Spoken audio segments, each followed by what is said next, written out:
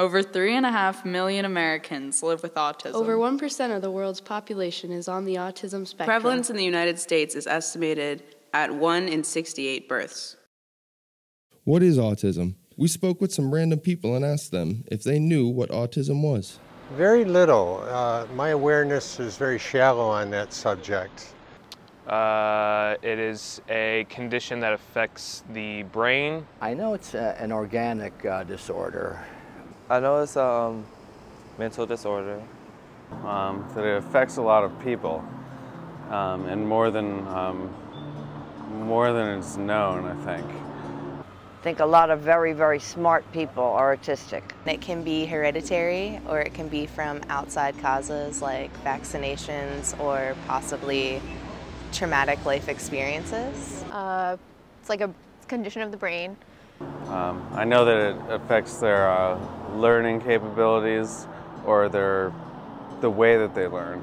There's different spectrums of autism, and there's different ranges, but I'm not 100% sure what those are. They lack it's a lack of emotions, I guess, right? I know none. I know nothing about autism. I know nothing about autism, nothing. What is autism?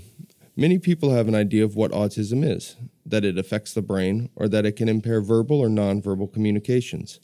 Autism can be a real mystery, and to most people, autism is one big puzzle. For instance, over 1% of the world's population has been diagnosed with autism. Boys are nearly 5 times more likely than girls to have autism, with 1 in 42 boys getting the disorder. At this time, there is no complete medical diagnosis or cure for autism, and the causes still elude us. What we're going to do is help give people an idea of what autism is, and add one more piece to the puzzle that is autism.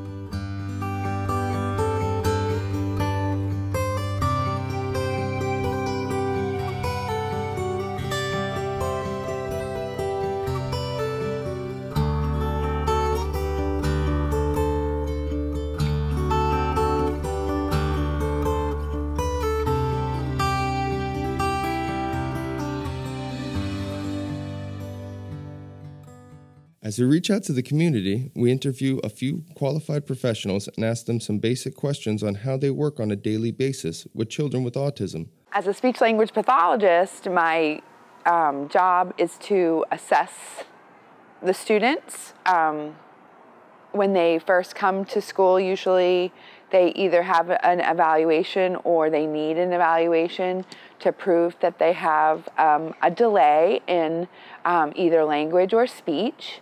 And then from there, we come up with goals and objectives that we want to work on for a year along with the parents, and we form a team here because we're in a public school system. The team consists of a teacher, the parents, the speech therapist, and if the child gets occupational therapy as well, that person would be involved.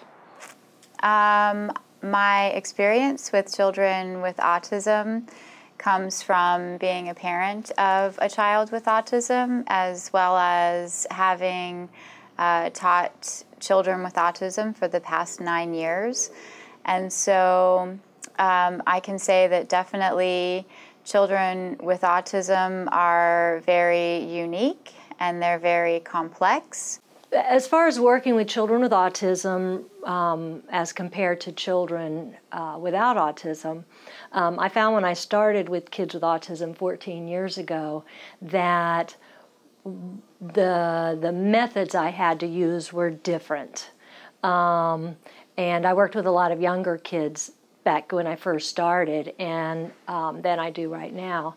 And it's very much a cause and effect means of learning, or a first this, then this. The techniques I had to use were different, even though the kinds of things I was teaching were the same. The prevalence of autism has increased dramatically in the last 4 decades. In 1975, the diagnosis rate was 1 in every 5,000 infants. In 1995, it increased tenfold to 1 in every 500. 1 in every 250 in 2001, 150 in 2007, and now in 2015, the rate is 1 in every 64 children have been diagnosed with autism. I think we have a lot of students who get misdiagnosed and maybe have a language or a sensory disorder. It could be a mental health issue, and because they have certain behaviors, they get labeled as autism. While there may be no direct cure for autism, there are several forms of treatment for certain symptoms. There are speech pathologists who help enhance the social communication development for children with autism and play a major role in diagnosing people with autism. There are also occupational therapists who can help develop fine motor skills and improve daily living skills, such as learning how to focus on tasks or expressing feelings in a more appropriate way. Behavior analysts perform an important part of undermining certain symptoms or repetitive behaviors by using positive reinforcement and other psychological skills. The behavior analyst also helps form a plan for the person with autism to help them lead a more social life. We had the opportunity to dig deeper into the treatment for autism by sitting down with Tamila Gibbons, a board-certified behavior analyst. Well, what I do is all based on the science of applied behavior analysis, so there's lots of different procedures that we use. It just depends on the outcome of the assessment that is particular to someone's problem behavior.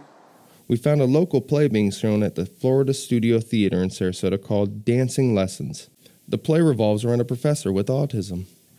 We have a much deeper understanding of what the spectrum is, how it works, how to assist people, how to help them translate and be understood by people without autism.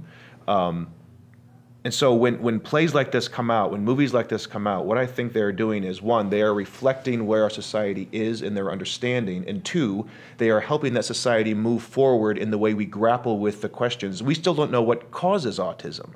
So by portraying it in ways that are accessible, film, TV, plays, not everyone can go to a classroom or go and deal directly with someone with autism. So the opportunity to interact with them this way, to take the story home with them, it helps everyone's understanding of it expand. And so I think if I was going to impart something, to your video to talk to the community about, is that we really need to be looking at some models that are from other states, such as up north, as to how to start bringing them down here, because our transition programs, our young adult programs and adult programs for people with autism are fairly non-existent in this area. And like I said, we have a large population of children, so right now they have a place, to go during the day, because they go to school, obviously, but the options for what's going to be appropriate and be, meaningful next step in their life are really missing. My interest was really raised when I met a young man, probably 17 years old now, who I had known when he was 5 or 6 years old. And he has autism. At that point, he was very nonverbal. He was unable to physically shake hands. He really tuned out people around him. And when I saw him on the street, he was able to give a big hug, was very, very friendly. He was a smart kid all along, but it was so nice to have a conversation with him. And that kind of a change, because of the education and socialization his parents had made sure that he got, just amazed me so much. I was interested in the topic.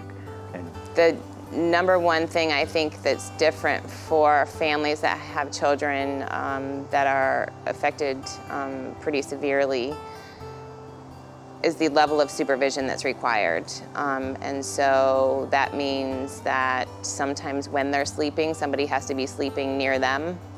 That may mean that, a parent or caregiver is sleeping on the couch every night or on the floor in the child's bedroom to make sure that they're safe, so they're not sleeping.